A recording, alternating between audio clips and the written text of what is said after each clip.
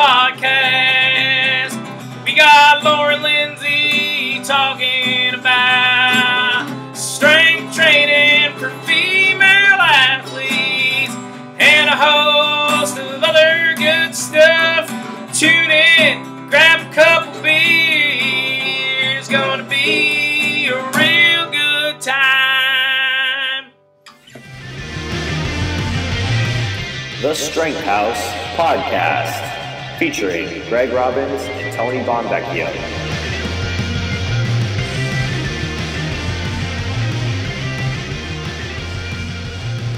All right, everyone, welcome to the Strength House Podcast. This is episode number 11. You may notice that we have switched studios. We have a full house tonight, and our small upstairs office can no longer fit the massive girth of all four of us in there, plus a TV. So we've relocated to the kitchen alongside Tony as usual. We also have guest host tonight, Nancy Newell, Irish Josh here as always, and we have special guest tonight, Lori Lindsey, who you guys can see up on the television. Just let us know if you can't hear her, but got her as loud and clear as possible. How's everyone doing tonight? Doing great. Excited for a new landscape, new lighting, just all in all new environment. I think it's gonna be good. Awesome. Yeah, so am I. Lori, how are you doing? I'm doing great. Thanks for having me on. Thanks for coming. Yeah, excited to have you. Big night as you are finally our first female strength coach or female fitness professional, aside from Nance, who made a guest appearance Here and there. here and there. So, so we have some awesome topics to cover tonight. Some different material from a lot of the stuff that we've covered so far, which is going to be a nice breath of fresh air and some really important topics, I think. But before we get any further, the most important part of the show is the beer. So, yeah, Lori's drinking already. Yeah. Lori, what are you drinking tonight? Okay, well, I have a few different ones. I'm originally from Indiana, and I tried to get an Indiana beer, but that didn't go so well here in D.C. So I have this, can you guys see it? Summer Smooth Sail. Ooh, it's a nice looking can. Pretend that I know anything about beer. But, and then this D.C. Bra. Can you guys see that one? Bra. The corruption. Ooh. Corruption. Yeah, it's pretty good, yeah. Cool. So that's what I got. I'll let you guys know how they go. My brother recently, so my family's from Indiana as well. So, oh yeah, whereabouts? Like Crown Point and Munster, Indiana area. Yeah, that's awesome. I love that. So there's a really great brewery there called Three Floyds Brewery. My brother just went there, and if the Celtics weren't playing tonight, he was going to bring us two of those beers to do on the podcast, but that would have been good timing. Unfortunately, It didn't work out, but. No, Indiana has some good beers. My brother and dad are more the beer connoisseurs, but some good things in Indiana, I should say. Well, as you guys know, every episode we put two beers head to head.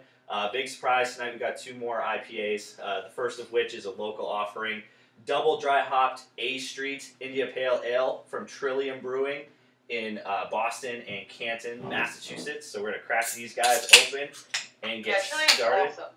Trillium is great. Very, very good. And I will preface this, I won't give away what beer number 2 is, but this will be the first night in a while, I think, that we haven't had any Treehouse on the show. It's true. And it's the first time Trillium gets to go against something other than Treehouse. Which is hardly a fair fight. All right. Double dry hop A Street. Cheers. Let's do it. Cheers. Lindsay, Cheers, cheers. Lori. Thanks for joining us. Nancy, Oh, Josh. We got ass. Cheers, cheers, cheers, There cheers. it is. All around. Little We can all reach each other now. I know. Wow. This is bringing us closer, I think. It really is. I tell you what, I've had the non-double dry hopped variation of A Street, and it wasn't my favorite. As far as Trilliums go, it was certainly kind of down the ladder, but double dry hopping is a technique that works wonders. This is really, really good. This is excellent. We forgot to ask Nancy. Nancy, what are you drinking? Well, let me explain. Well, tonight I have a Frost Beer Works double IPA, thanks to the Duff Master Doofy, Frank Duffy, in the house. It's pretty good. from Heinsberg, Vermont. Yep, Vermont. Another fantastic Vermont beer. That's why it's so good. You know? Everything I've had from Frost. I don't know, but Frank, as a message to you, if you leave your beers here in the refrigerator, they will eventually get consumed. So it's like 48-hour rule, right? It's a 48 hours. If you don't pick them up in 48 hours, they're fair game. Says Julie. All right, Lori, why don't you tell us a little bit about yourself, who you are, and what led you to be the strength coach that you are today? Yeah, I am a former professional soccer player. Played in all 3 of our pro leagues here in the U.S. and a former U.S. national team player, which is the team that plays in the World Cup and Olympics. And I really got into training around my freshman year in high school in Indiana because, Indiana is not really considered a soccer hotbed. So when I would compete against different states like Jersey, California, I realized that I needed to do something else to elevate my game.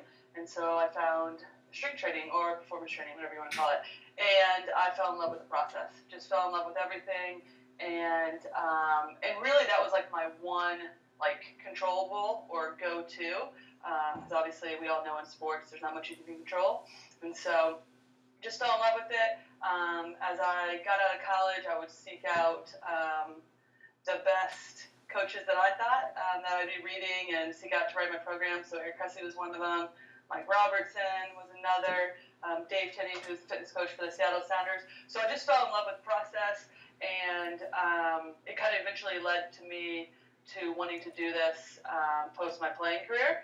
And so that's kind of a short overview, and here we are today. And so I coach female soccer players mostly, and love training and helping out athletes who want to get better.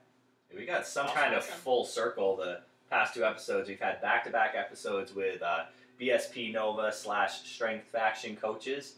Yep. And, another member of the CSP family. Your jersey's still hanging up in our gym. Mm-hmm. I see it every day. You're actually the first jersey on the wall when I walk into the gym every day, so that's pretty cool. Part of our family. You've been keeping watch over us on all our staff lists, every day since I've been there. Yeah, I was at when I first met Eric, it was at I don't think it was the very first facility, but it was definitely the one prior to the one you guys are in now. That was more just like rectangle shape. But yeah, it's been awesome. Very cool. Awesome. So we got a whole bunch of questions for you, but we're going to kick it off with, so it seems that, intense strength training or, strength training the correct way has become more popularized for women. It might finally be becoming acceptable. But if you could make one change in how fitness is perceived by the female population, what would that change be? Yeah, I would like to see the extremes, I would say, change. I feel like we're on one side where we have weight loss and long distance running, or we have CrossFit, kill yourself, and I'm not saying bad about either of those, right? Because inherently neither of them are bad, and I'm fine with them. But I feel like it could be a little bit more mainstream. You can get results and don't have to be on these 2 extremes.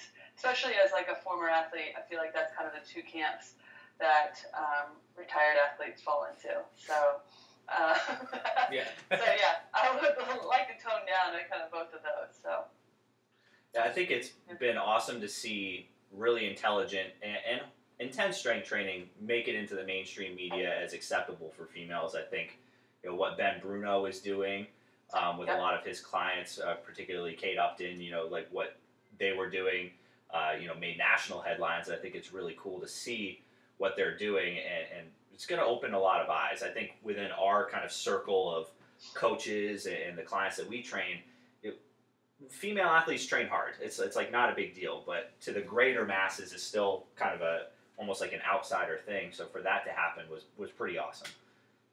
Yeah, no, absolutely. And I think that's a good point. It's in our circle and we all read each other's information or we know each other. It seems mainstream and has seemed mainstream to a lot of us. But still into the more of a global aspect, it definitely isn't. I think we're starting to make some headway, which is awesome. I might be misinformed on this, but you speak as like a former athlete. Well, I'm going to make a claim here, and you can just call me out and say that I'm completely wrong. But from what I've seen, as a former female athlete, how come we don't see more like female athletic stars be positioned as like role models for health and fitness? So you see plenty of like training videos of like different male athletes, or they might be even like sponsored by like Muscle Milk or other big, more like fitness companies, but it seems like every women's fitness thing is just like a fitness model or some person that you don't know.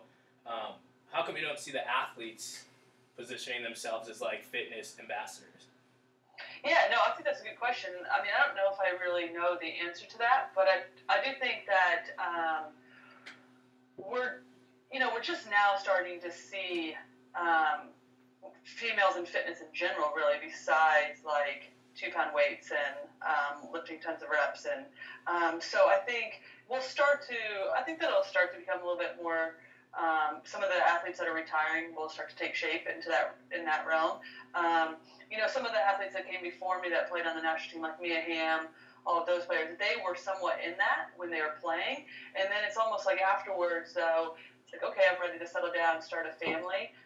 So a lot of them get out of the limelight in terms of like athletic stuff. But I think as time goes on, you'll start to see that, especially as endorsements start to take shape. I mean, everybody like that plays on our national team has an endorsement, whether it's through Nike. I think you'll see those continue on post-playing days as well. It'll just take a little bit of time. There's definitely that like double-edged sword with social media, the way that it's spread, intense fitness for females in a positive way, but then there's also the negative side where a lot of the influencers and thought leaders in that realm are really just like chicks on Instagram with big butts who aren't really they're not providing really anything. They're not providing anything of value when there are so many smart, talented, strong female coaches out there. And we're hoping that there's some sort of paradigm shift soon where they can take the limelight and help spread the word so more female athletes can train in an intelligent way. Yeah, absolutely. I mean, I think we can all agree that social media is like the best thing and the worst thing, right? So, yeah. But yeah. What got me fired up was the video of that women's basketball star throwing that T-shirt at a basketball game. What was her name? Kelsey Plum, I think it is. Yeah, she got absolute cannon. We need more stuff like that. More stuff like that. Well, yeah, I mean, because like even like powerlifting and Olympic weightlifting, like you start to see more female athletes emerge in that, and then all of a sudden out of nowhere, it was like the ones that were getting the most traction were the ones that were wearing like the least amount of clothes and and like it sucks when it goes in that direction. So yeah, it's like it started off as the solution, and now do you, Lori or Nance, do you believe that could become like part of the problem? I think one of the goals was to try to make something like heavier lifting or more old school training more accessible to females, and then now you have like the people carrying the torch are almost making it probably less accessible again, because it's like, oh well, I don't look like that, or I don't want to show up to a gym where it's a bunch of half naked women doing squats and deadlifts and stuff like that, so that's an interesting predicament. I mean, I guess it happens for men, but maybe it's just been around so long for men that it's easier to ignore it. It definitely goes both ways. I think that's why places like Planet Fitness are like still in business. Because like there are people who are just very, very intimidated, and they think that there needs to be some sort of like barrier for entry to be able to train hard, when it could be further from the truth. Anybody can train hard. That's why it's hard to walk that line and be inviting, yet have a stimulating training environment at the same time. Yeah, I think it goes like that spectrum that Lori was talking about. Like for women, like it's either, oh, I don't want to lift weights because I don't want to be bulky, or I actually want to be so lean, I want to be toned. It's like one of those options, and they don't understand all these options in the middle. And in magazines, it's promoted as like lean, less, like things that take away from a woman. And then on this side, they're like, well, if I lift weights, I'm going to become like this manly man, not attractive. And I think it's just like, girls just, one, they don't have experience really lifting, and they're nervous and they're scared. And they don't know any guys right now that are currently like lifting in the weight area, so they're afraid to approach them and ask for help. It's like really hard for women, I think, to like break down their guard and reach out and ask someone for help, because it's tough. It's something they don't know, and we know that people won't do things that they're not good at, you know. So I think that's a huge barrier to entry. Yeah. Both of you ladies are assessing and coaching female athletes, especially young female athletes. What's maybe one thing that each of you does on day one to help kind of break the ice and make a young female athlete more comfortable in BSP Nova or CSP? For me, I've got a little bit of a head start, because a lot of the athletes that will come in play soccer, right? So then they understand that I know soccer, so I can speak the language. So that kind of helps out in that regard. But yeah, I just try to get to know them in terms of outside any sort of like sport, what they're interested in. All those kids are watching Netflix and on Snapchat and stuff. So just make jokes like that and then get them at ease. But I find that which is awesome, and I really hope that this continues on and to educate the young athletes, but they're eager to get in there, right? They're eager to add something to their sport, to their athleticism, to help them carry on. So, it's not that I have to encourage them to like, oh, please stay at the gym. Most of them are pretty eager to get going, right? So just about getting to know them. What about you, Nance? I would say I just show them success the first day. Like, awesome. Most of them don't know how to squat. I'm like, all right, listen, this is how exactly you squat. Put a dumbbell in their hands, and they're like, wow, is that easy? Yeah, it's that easy. And like most like young children in general have the correct motor patterns to do it. They know how to hip hinge. They know how to squat, push, pull. It's just like you kind of layering it in a way, and for each rep, each set, you just make them more successful, and they're like, all right, I can get the hang of this. And like for softball, it's like the first time you go at bat, or even like tee work, usually they hit the tee first, they knock the ball off, and it just takes repetitions, and just give them little cues, little hints, and once they get it, they got it. And I think some of like the hardest workers at CSP are some of the female softball players, and it's because like they understand the movements and they're confident with it, and they've seen like continuous growth with it. So first day success, I think, is huge.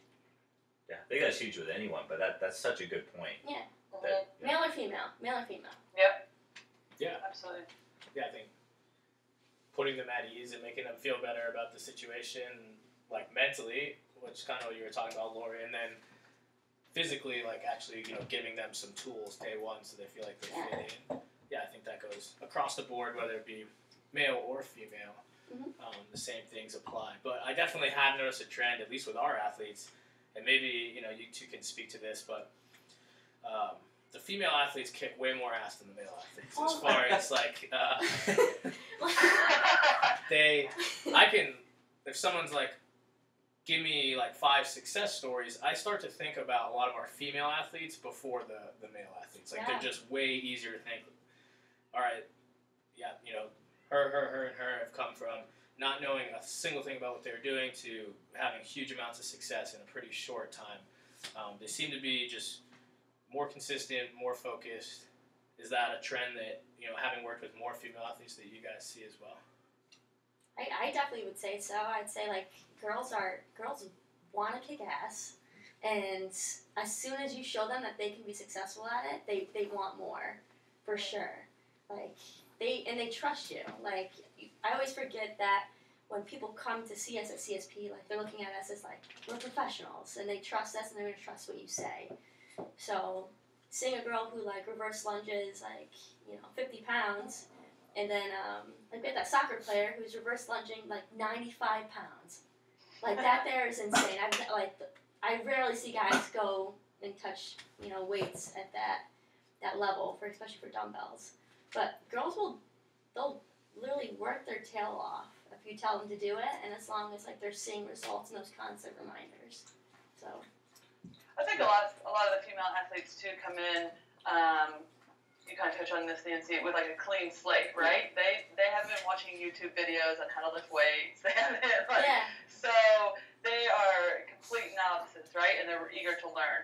Whereas I think sometimes you get with the male athletes, you get them, they've had some sort of experience, whether it's their dad taking them to the gym or what, so they expect something. They have some sort of expectations, where the female athlete comes in and, as you said, Nance, show them success the first day, then it's like, good to go, right? Yeah. So, a little bit of a different starting point. I call it like power parameters. So, like when the 4-minute mile was like broken, then like so many other people, like runners, were like breaking the 4-minute mile. I think that's the same thing with lifting. Like I think the leaderboard is a good example. When they look up there and they see all these women who deadlifted like 330, 315, 325, whatever, and they like, oh, how old is she? Like, oh, like 16. They're like, whoa, like 16, like deadlifting 330, like I can definitely do that then, So I think as female athletes, like it's like the more you continue to like grow with them, and the stronger that they get, I think it just kind of breeds success underneath of them, because they don't feel so limited to where they can go. Versus like in a magazine, if they see a girl doing a 30-minute workout, they're like, oh, I can only be like this big and only lift 5-pound weights. Like this is my limit. Versus going to people who understand, then it's like a whole different realm, and they can go in very different directions. So if I'm a let's go out of the athletic context just a little, but like if I'm a woman and I want to get into, I want to find success right away. Maybe I don't have a coach in my area that I can find. Like, where do I turn? Where do I begin to get good information so that I can have success day one and feel like I know what I'm doing? Are there some female lifters or coaches or role models for you guys that are putting out good information and messages? I mean, aside from you two, I mean, obviously anyone listening can start with Lori and start with Nancy, but keep it going. Yeah. I would say it's tough. I mean, honestly, like a lot of the information I have received is from male coaches, and I think that a lot of the way that you train females can be pretty similar to the way that you train guys. I think it's just how you just take the information and apply it. I don't think that there's too many like female coaches out there who have really like set the stage really. But one girl that I really do like love her stuff is like Sue Falsone. So the Dodgers athletic trainer. I think she puts out really, really great content. It is a little bit more extreme to the level, but I really like the stuff that she puts out. But other than that, like all your like Greg and Tony stuff is great. It's super simple. They don't use complex language. So I think finding a coach that works with you and works with your learning style, with the way that you can understand it, and if you're having success, like keep working with it. But yeah, no, I mean, sorry, go ahead. No, go ahead. Okay, I was just gonna say I agree with Nancy. I mean, that's the one thing that we have a challenge with in soccer too, right? Is like keeping the female athletes involved in coaching, because it's tough and not everybody wants to continue on. And then sticking with the soccer side of stuff, we have a lot of females that have continued on, but they're more like sport specific or position specific, and it's more skill based. So in terms of like the performance side, there's not a ton. But I totally agree with Sue Falsone. She's awesome. Listen, I'm a big fan of like Andrea Huddy and with University of Kansas men's basketball. But some of these coaches they're doing awesome things, but they might not be putting out content, right? So it's kind of hard to find them. Like I've been always a big fan of Girls Gone Strong. Does that message totally resonate with me? No, not entirely, but I think what they're doing is awesome, and I think some of the women, I think Jen Sinkler's putting out like the Bigness Project and relaunching that. I mean, I think there's some things that you can take away for women that's giving a different message than how to become less, right? Instead of like, how do I become strong? So it's bits and pieces, but I think the industry is still extremely wide open. Cool. So I know you mentioned when we were chatting before we started about kind of like a new project you have, which sounds like it will be a good source of information for females and women out there. So, do you want to talk a little bit about what you have going on with that? Yeah, so I know you guys had Todd Bumgarner on a couple weeks ago, and he's kind of like overseas and started Strength Faction. And so me and another female coach, Amanda Wheeler, she's at Mark Fisher Fitness, a good friend of mine. The two of us are mentors within that program. And, one thing that I've always been passionate about since I retired, and even before I retired, because I was like, what is my life going to look like post-playing? How am I going to kind of remain athletic, and what's my training going to look like? One thing that I've been passionate about is, like, educating female athletes on, like, again, how do we, like, kind of streamline or, like, figure out, like, not having these two extremes of, like, long-distance runners or CrossFit. How can you, like, still do the same types of lifts that you did when you were playing, feel athletic, and how do we get that out to the mainstream, right? And because I see a lot of my former teammates who struggle with that. So, Amanda Wheeler and I, Wheels, we got together and we were talking about how, again, Girls Gone Strong, awesome resource, right? But does it totally resonate? Because I don't wear pink. Not that that's the total message, but I wear, like, high black socks and cut-off shirts, and I'm a big lesbian. So it's a little bit like that. I don't know if that message totally resonates. So we got together and we were just like, how can we put out information and, like, bring training back to its roots, which is, like, a lifelong pursuit of athleticism. And so here comes Formation Strength. So we just launched it yesterday actually, and so I'm super excited about it. It's just about putting out great information for former female athletes who, again, want to pursue lifelong athleticism and doesn't have to be these two extremes. So awesome. Lori, where can people find more information about Formation Strength? Yeah, formationstrength.com. Then we're on all the social media. On Insta's Formation Strength. We actually have a private Facebook group, and we also have a public page. Twitter, everything's Formation Strength. So definitely give it a look. Cool. Awesome. And we'll put that all in the show notes so our listeners can hear. But that sounds awesome.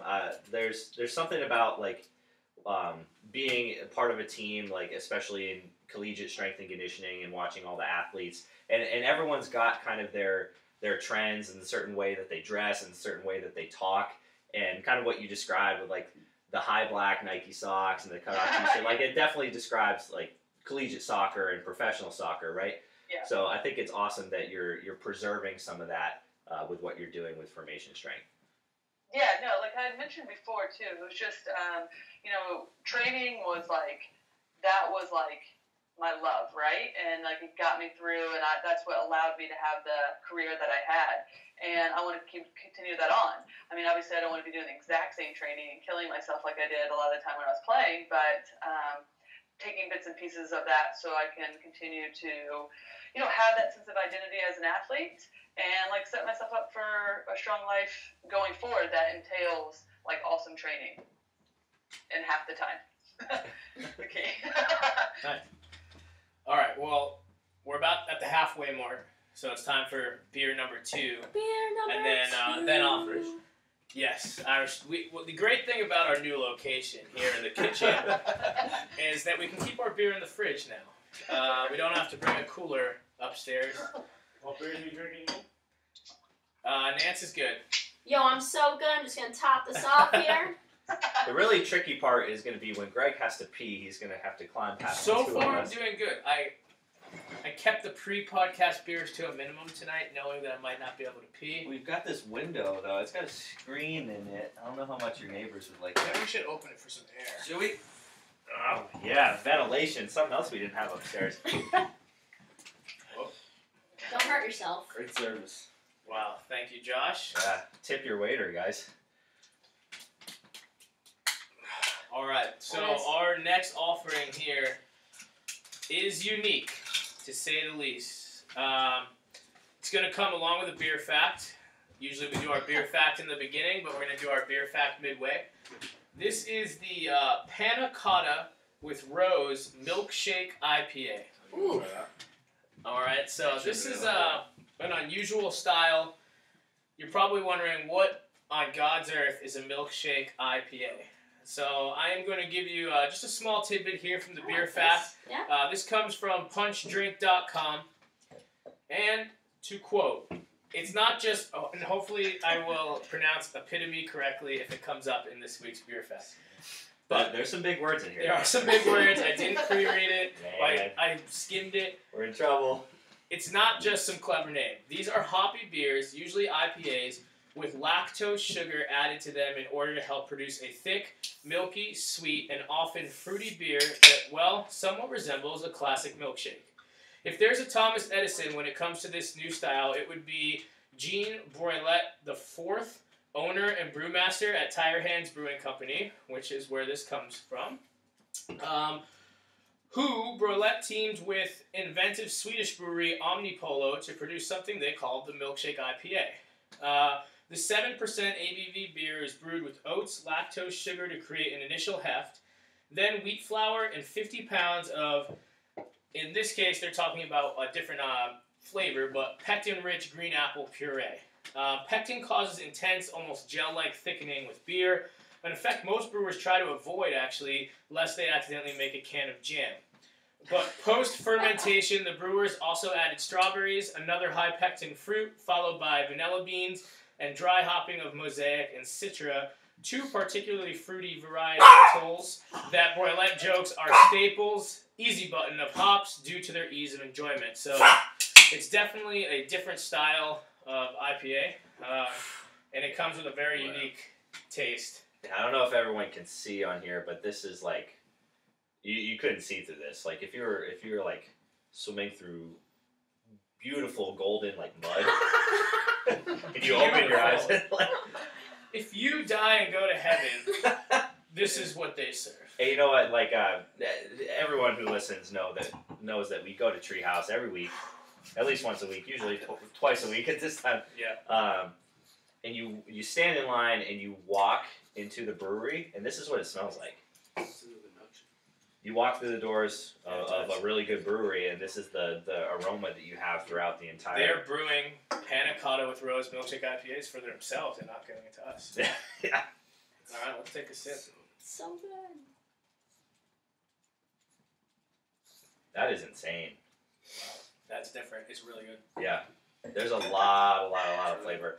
And, like, no shit, they're adding a ton of other stuff to this beer. You know, this is not your traditional, just, like, malts, hops, water, the basics. There are a lot of, you know, tricks thrown in, but it sure makes for something really tasty and interesting. Go ahead and just try it again.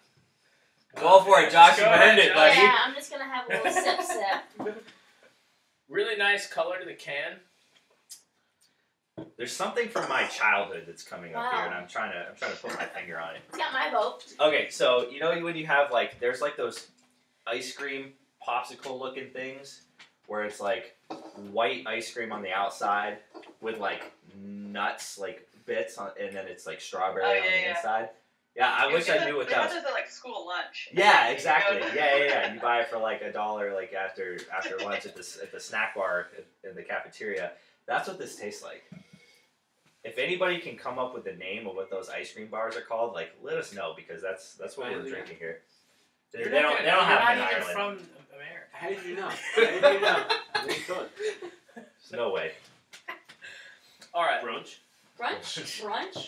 So, to get back onto the topics here, one thing I wanted to talk about is, when you're talking about doing the formation strength thing, and what we've mentioned all night is that like a lot of women's fitness right now has to do with weight loss and body image, and body image is a particularly interesting topic, and I think it's a huge problem for men and women. It gets talked about a lot for women, and it's kind of swept under the rug for men, but lots of women and men deal with body image issues and like body image, dysmorphia and things like that. And as someone that's gone through that, myself as a male athlete, I can see it come up really quickly when I talk to our male athletes. But I have a hard time seeing it with female athletes, but I know that it's, a huge problem driven probably largely by the media and things like that. where do you start that conversation with female athletes, and like what kind of things can you look for? Because I do think it's important to craft a message to female athletes and women in general about having a positive body image, no matter what. You go, Laura, you go. Heavy topic. Woo! Woo! I'll say this. I think why Nancy and I are in good positions is because I think females need female coaches, right? They need people to look up to. And Nancy and I are both, strong female athletes, kind of former now, me. But, and so I think the way that we carry ourselves, the way that we put information out via our websites or social media, I think that sets the stage right away, right? And then when you get in and you are explaining to your athletes, like, okay, about injury prevention, about performance enhancement, that sets a tone, right, of like helping them understand why they're doing this, and then just having the conversation of like healthy eating and strong. I mean, I'm not going to say strong is the new sexy to like athletes, but just having that conversation about why they're doing certain things, what this looks like. You want to be strong, you need to be strong. And I think most of them know that, right? Even though that they're getting a different message via social media. So just constantly reiterating that and also living that ourselves is a step forward, right? Does that make sense? Hope that does. Yeah. So I don't necessarily know if I go off and start having that conversation right away, but living that by example, and then as the training process continues, and things come up, talking about why we're doing certain things or what's coming up for them, right? So is it accurate to say, I mean, one of the examples, obviously they have a role model, which is huge, and then kind of combating it, without really talking about it, just combating it right off the bat with education, kind of, and just, giving them better knowledge than the one that they've construed for themselves. Yeah, absolutely. Because, I mean, if I'm looking at, like, this is why I got into this industry, right? One, because obviously I love it, and as I mentioned earlier, but also, like, looking back at my career and growing up, I had these awesome female athletes like the Mia Hamms, Julie Foudy's, all these players that played on the U.S. women's national team to look up to when I was growing up. But in terms of, like, fitness, I mean, I was one of two females in our high school strength and conditioning class, right? Led by our high school football coach. And so for me, the driving force for what I do is to be the role model and someone to help these young female athletes streamline that process, give them the education needed, and have somebody that they can like look up to and also, strive for, right? I mean, because something, obviously, the other female in my high school strength and conditioning class was this female named Amber Campbell, and she's been a two-time Olympian as well, so they're obviously doing something right in this football strength and conditioning class, but at the same time, I mean, there's two, right? Two females that were participating, no females to look up to in terms of that, and so I want to be that for this generation and help them along. And so I think that alone, by education, is in somebody that they can relate to, is huge. I'm going to hit the pause button real quick. Josh, can you look up what Panna Cotta is? I think it's a dessert. It's a dessert? I'm going to look it up. Yeah. It's like a... Yeah, Lori, maybe you know. Do you know what Panna Cotta is? I guess I stopped myself, but is it not like kind of like... It's cheese. Oh, yeah, it is. Odd, but it's something like that texture. Is it not? It's like Italian flan. There is like a kind of like a... It's an Italian dessert of sweetened cream thickened with gelatin I'll show you what it looks like, Tony. You might have something. I feel like there's probably like mascarpone in it. Oh, it looks like cheesecake. Yeah, it's cheesecake. Yeah, I feel like I'm drinking like strawberry cheesecake. Yeah. Well, and another interesting thing is for those of us like myself who don't handle lactose that well, Me neither, really. if you have too many of these, That's it. Like, that's called brunch. I told you. All right, he was well, right. The Irishman was right. all right, Irish Josh, was right for the first time in 11 episodes. Congratulations. Congratulations. So the treat is called brunch, which doesn't make any sense to me. Brunch involves bacon, and the's no bacon in that ice cream Oh treat my goodness. whatsoever. But it's called brunch. it's called brunch. I'll show Yeah. you. I'll show you. Dropping stuff. But yeah, that's brunch. exactly what I was talking about. That's it. That's it. Can you show the people at home? I'll show you guys. Oh my god, this Oh, is gonna careful. There's no way they're gonna see that. Yeah. Anyway. Oh. Just look up brunch. Obviously, you're on your phone or your computer watching this, so you have access Look to it the up. internet. As I was saying, hugely important. If you drink too many of these beers, you will be farting your brains out for the foreseeable future. And you know what's funny is like I've had one of these Tired Hands beers with the lactose in it. I had the Hazy Jane 2. It was the last beer of the night, I think on a Saturday night after a long Family Feud binge. And I didn't care for it too much. Like it was definitely just like an IPA with that extra like milkiness to it. And I think something like this, you have to go big with the sweet flavors, with the dessert kind of flavors. Like if there are dessert wines, I consider this a dessert beer. Yeah. Oh yeah, definitely. Yeah. I need to get some of this. You're in DC. How far is it to Philly? 2 hours. Hop, skip, and a Oh. jump. Oh, You gotta go. That's it. Milkshake IPAs. Perfect. I'm going there. And my brother's in Boston. Well, he used to be in Southie, but now he's in North Andover. So I've been to Trillium. That's how I know Trillium. We've been there. We always make stops. It's So the real deal. Oh, there we go. yeah. Trillium is great. Next time you have to go to Treehouse. Treehouse. Well, you froze. Face is frozen.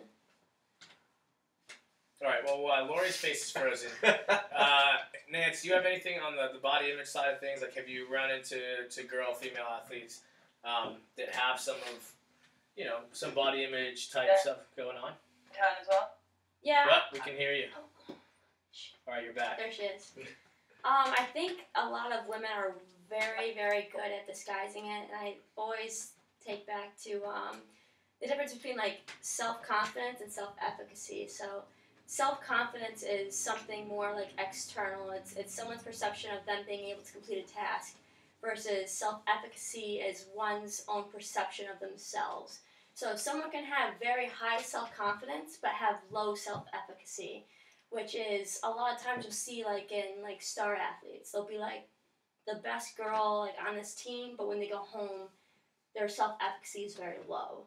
So you have like this high-low like distraction happening. So when you see them in the gym, they're probably perceiving themselves as like, oh, I can do this, blah, blah, blah, because it's a task. But I think, I have encountered it here and there, and you can tell really when you can kind of peel back the layers. Most people will be like to kind of, this is like my way of like kind of weeding it out is like, you ask them like what they're doing later. Most of the time they'll be like by themselves, and a lot of their focus is on themselves. They want to like make their body image better. That's one of their very first goals. It's not trying to complete a task or something when they're with you. It's very hard to detect with females unless it's to an extreme. I've been through college and I've seen a lot of girls who they're not on like either end of the spectrum. Like they're kind of in the middle where it's kind of like just like this whirlwind where they'll do it here and there, kind of to like please other people to fit in certain groups. So I think it's really hard to detect, but you'll get the hint. They'll do like the same things over and over again. Like they'll want to eat by themselves. They'll want to like hang out by themselves. And I think like the best thing to do with people like that is like to get them involved and show that like they are loved no matter what, and to do activities together that just promote like just happiness. Like you want people to be happy. Like I feel like a lot of people who have like those like disorders or anything like that, they just feel alone. That's like a big thing. They just feel alone and they feel like no one is there really to help them. So even if you can be that one friend that like steps outside the box and like asks them a serious question, I think that they'll appreciate it. You know, just like someone being real with them, because they always have to be fake to other people.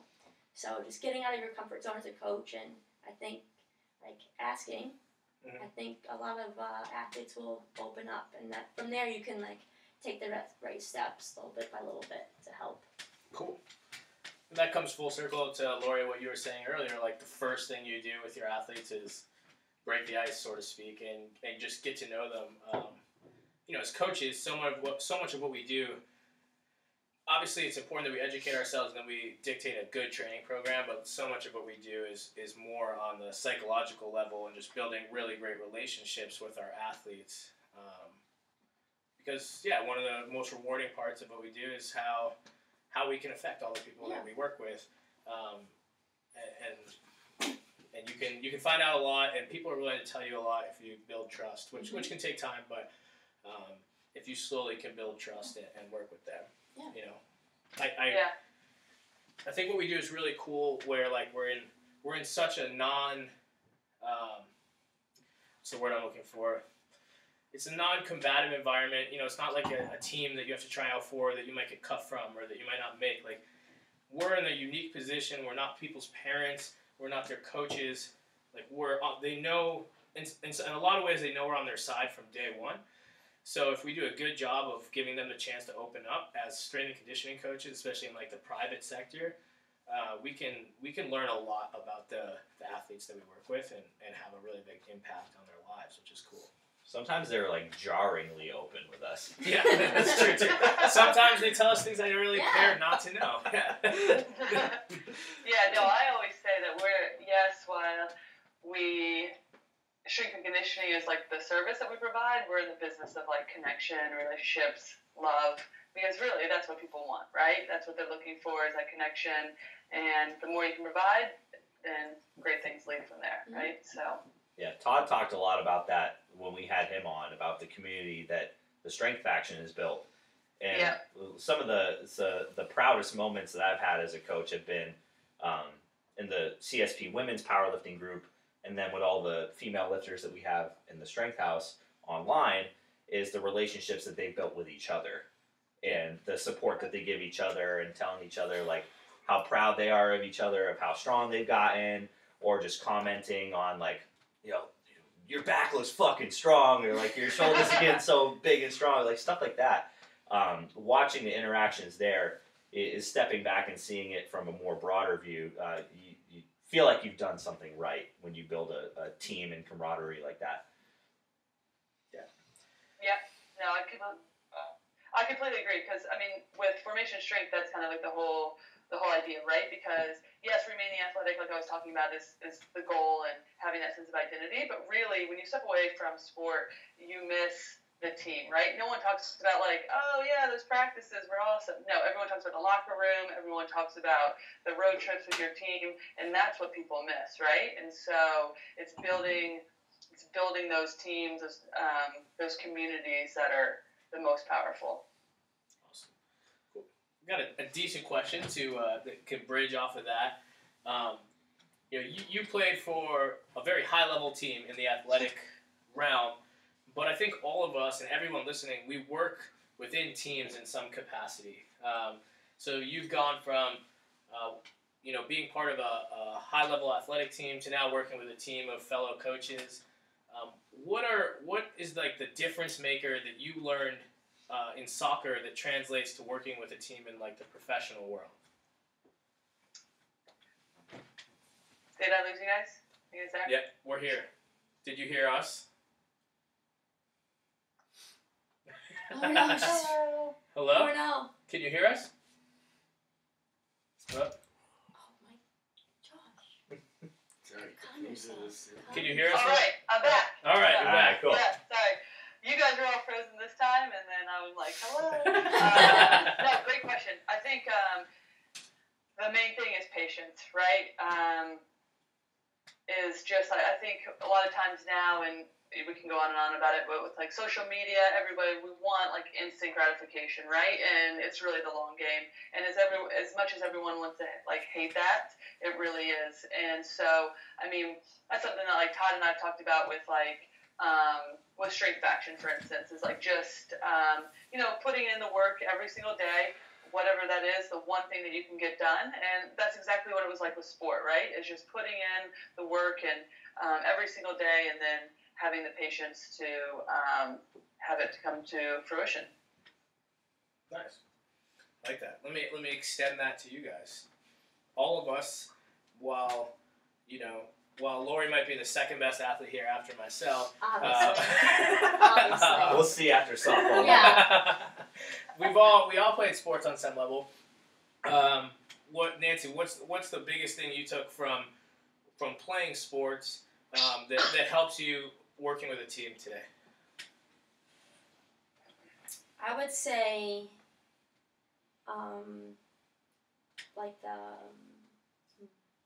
probably just even though it sounds like so cheesy, but like the buddy system, like finding someone like similar to your size where you can challenge each other and you have like the same goals. I think competition a lot like pushes a lot of females.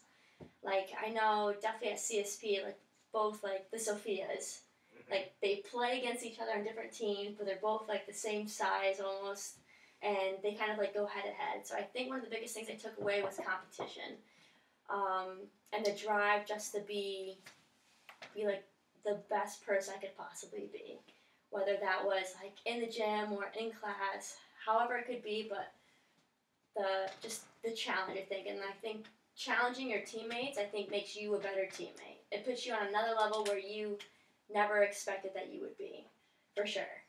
So that's what I would say. Who on our team at CSP is your size? Well, literally no one. However, I think that like BJJ, I think that's True. Like a really good example. Like even though I'm a lot smaller than a lot of the guys. Plus, like, you called us out and we all failed. Yeah, like that's literally it. But like no matter what your size is, I think that like if you just had that competitive like oomph in you, like your limit is like endless. Like I don't really back down from a fight because like someone's bigger than me. Like I know that I'm gonna try as hard as I possibly can to like submit you, no matter what your size is. So like that's why I love like BJJ, because there's no one my size. I know I'm at an advantage. But I think that I win a lot of fights because I have, like, more heart and more drive than a lot of people. That's it. Yeah. And when it comes... Are all of you guys doing BJJ now? I am not. I'm a lover, not a fighter. I haven't gone in a month. Yeah, Greg hasn't been in a while. I fell off. I'm working myself back into it. Yeah. You know? All right, Yeah. fair enough. I mean, But Nance, I will say, hand of God, Nance did almost choke me out once. but his girth was so wide, I could not get my arms around him. I was right there, and he was like breathing so heavy. I was like, oh, he's almost gonna die. I definitely got him. 11 episodes in, you guys are familiar with the heavy breathing. The heavy breathing. But little announced to me, I've been training for the BJJ world for a long time with my quest to remove my neck completely from my body. Traps. So it's very hard to choke me out. But yeah, I mean, but like training with people who are stronger than you, I think is just a great motivation. Especially like because I train with these guys, like I'm definitely stronger than like over half of the women my size. Just because like they are just insane, and Greg sits there and yells at himself all day, and it's hilarious, and it just gets me amped, and it's just a great environment. So I think that's what a team provides too. Is like that always like that goofy person, you know. You call me the goofy person? Yeah, you're like, come on, Greg. I had a couple of different personalities. We do, but we mesh. We all mesh. How about for you, Tony? Your both of our illustrious baseball careers. Yeah, for all my St. Michael's College alums listening, I think it's not taking anything personally. When you're part of a team, if one person is not on the same page, it hurts everyone. And one of the biggest things that I think gets in the way when you're part of a sports team, when you're part of a staff for a business, whatever, is you can't be afraid to let people know when they could be performing better. And the person who's receiving the criticism can't take it personally. And this is like something that I need more than anybody, because I take everything personally, and I tried really, really hard. Yeah, you know that. We've recently learned that. I think you more just than troll ever. on So now me we just incessantly. troll you. Yeah. His stickers are upside down. God damn it. But like, if you always take criticism personally, you're never gonna grow as a person. And if people are always if people are afraid to give each other criticism on a team, you're not gonna grow. If people who receive criticism always take it personally, they're just gonna fall by the wayside. So you can't be afraid to let each other know when you could be better, so you can actually get better. And not, it's not an attack on you as a person. It's, hey, you're my teammate. I want you to get better so the whole team can get better. And that's a lesson that I'm still learning to this day. But that holds true for athletics or business or anywhere in between. Yeah, sure. Oh yeah, I think that's a lesson that's almost easier to do in athletic context. Like, I know when I played baseball, like I never felt apprehensive to being like, hey, like, you need to keep your fastball down, or you need to do a better job of like backing up your positions. Like, it's just part of the game. Like, you're doing a shitty job. It's much harder in the professional world to be like that, actually, is what I've found. As an athlete, I felt like I never had a problem doing that. And in the professional world, it takes a little bit more self-confrontation to be like, I really don't want to get into this with this person, but I probably should. I don't want to do it. But yeah, you guys kind of touched upon it, but I think my biggest thing from a team standpoint is just like super open, just and communication in general, and always making sure that the lines of communication are open. And so you already kind of said that with your last one, so I guess my next one would be, I think one thing that sports does a good job of, that sometimes gets convoluted in the professional world, is like having some kind of hierarchy that people don't feel bad about, and they don't feel like, oh, so-and-so is the captain of our team or this or that. It's just the way it works. And there's a certain level of seniority, and there's a certain level of, people that are captains, and you listen to those people, and you learn from those people based on their seniority and how long they've been doing the same thing that you're trying to do well now. And in the professional world, you get all kinds of different personalities and egos, and that gets lost a little bit. And maybe I'm old school, but between playing sports and a small amount of time in the military, I value the hierarchy part a lot. And I don't think it's, where some people think it's detrimental, I think it's hugely useful in defining roles for people. I mean, if you have a game plan in athletics, you know what your role is. I can't speak to soccer. I've really was never built for the soccer field, really. But, as a baseball player, we had, certain roles that we were supposed to fill. They're really well defined in baseball because you play a certain position, you hit a certain place in an order. It's pretty straightforward. But I feel like in every sport, you have a role and you have a game plan, and you go out, and it's just like head coach of the Patriots always says, like, do your job. If everyone does their job and you know what your job is, you guys are collectively going to get a lot done. So having some kind of hierarchy and knowing what your role is, two things from sports that I think translate really well to the professional world as well. I agree. Boom. All right. Boom. You guys have anything last words you'd like to say? Because I'm fresh out of questions based on our... Well, we got a really good email question, I know, that strikes more on like the hard side of training that I think Lori could have a really good answer to. Josh, hit us with it. So, soccer is a sport where you can gain a lot of match fitness simply by playing the sport. Do you still encourage players to perform a significant amount of aerobic training off the field? Do I encourage them to? Yeah. Do you program it or whatever? Yeah, so with a lot of, listen, like the soccer world is a little bonkers these days, and so athletes are playing like multiple games on the weekends, multiple practices during the week. So with the younger athletes, no. In fact, we try to tame a lot of stuff down, especially if they're in the season. It'll just be more geared toward, depending on what age they are, geared towards lifting and getting them in and out, and not just like continuously taxing their bodies. But a higher level, yeah, absolutely. I think it just depends on where they are in their off season, essentially, maybe where they are in their season, because a lot of the times they're in season, they'll have some sort of fitness coach. But I mean, I really think that conditioning, energy systems development, whatever you want to call it, that's really what makes it specific, right? Your programming. Everyone's going to be lifting, everyone's going to be doing kind of the sort of the same lifts. It's just more of what the demands are. So are they asking for specific stuff towards aerobic, like what to do, or no, just if you would like program extra aerobic training, even though they get it in their matches anyway. Yeah, for sure, especially if there's an off season, right? Yeah. And like you would start off with a little bit more general, and then get specific and more intense as the geared towards what the demand of the sport is as you go. Well, I have a completely off-topic question. Did you ever get to meet Nomar Garcia-Parra? Went to their wedding. That's amazing. Boom! So, big Red Sox fans here, of course.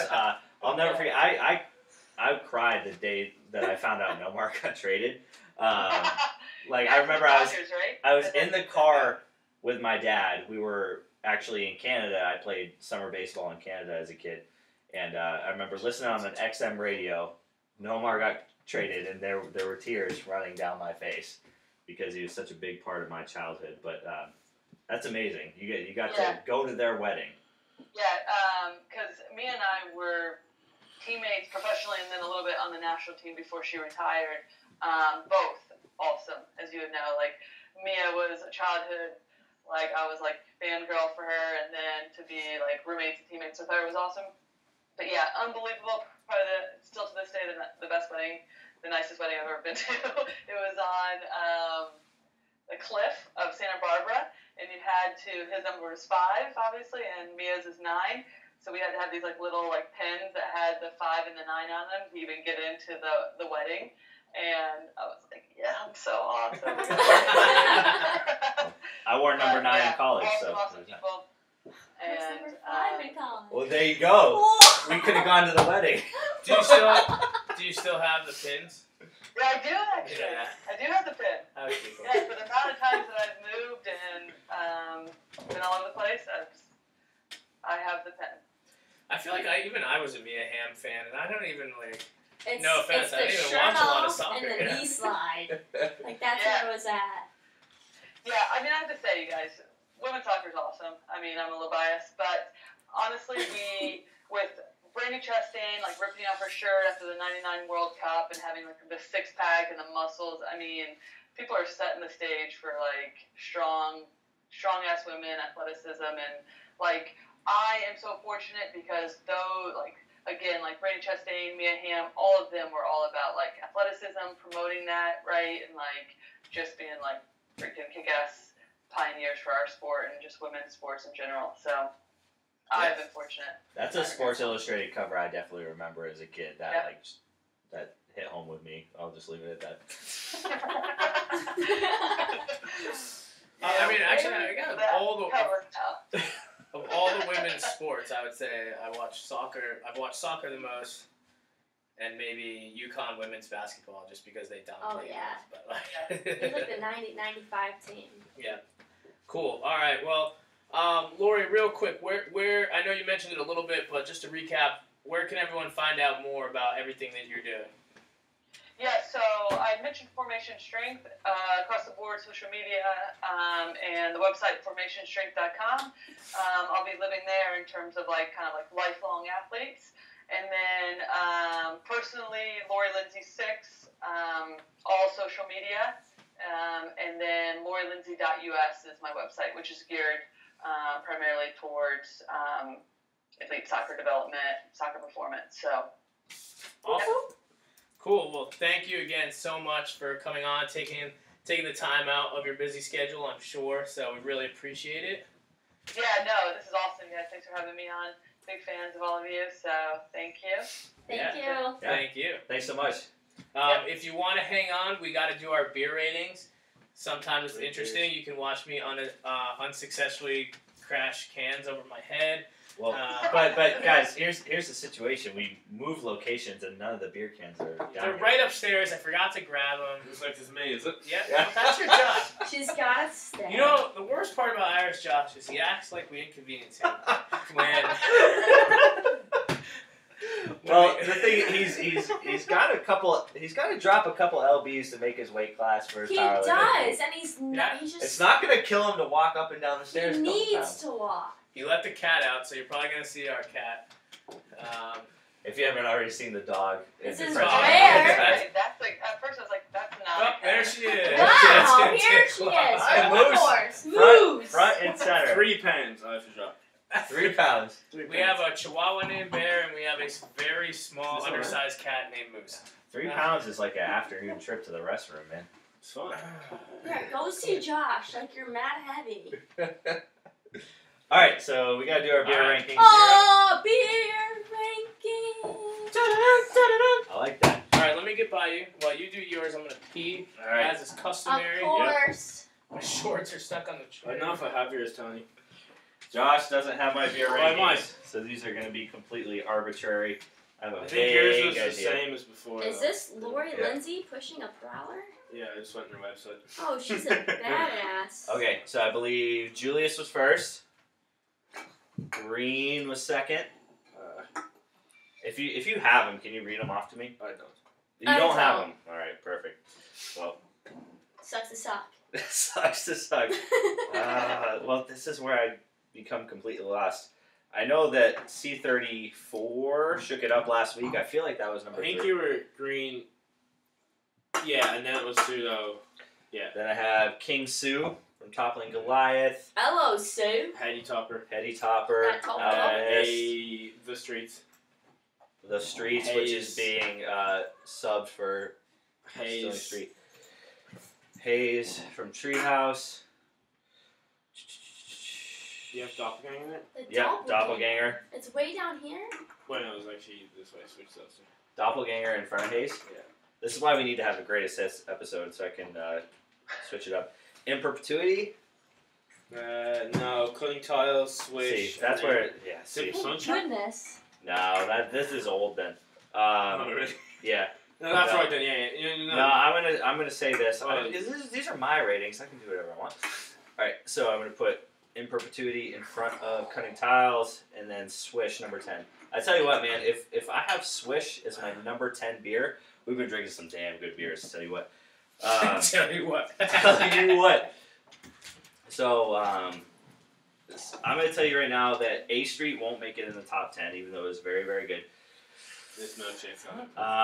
I'm gonna do a thing here, guys. I'm gonna shake it up. Come here. I'm gonna get rid of the Citra Cutting Tiles. I'm gonna move Swish to number 9, and then I'm gonna put the Panna Cotta with Rose The Milkshake brunch flavor? number 10. The brunch flavor, dessert beer, cracks the top 10. Dessert beer. Yep. Greg, I'll follow you. And if Citra Cutting Tiles gets voted off for you, you're gonna crack it on your head. Yep, I learned some tips though, so it's gonna go better than last time. That's All right, Yes, concussed. all right, my top 10. Oh, what was that? All right. Fill me in, Josh. Actually, I don't have a photo. You don't have a photo. All right, Moose, you gotta go.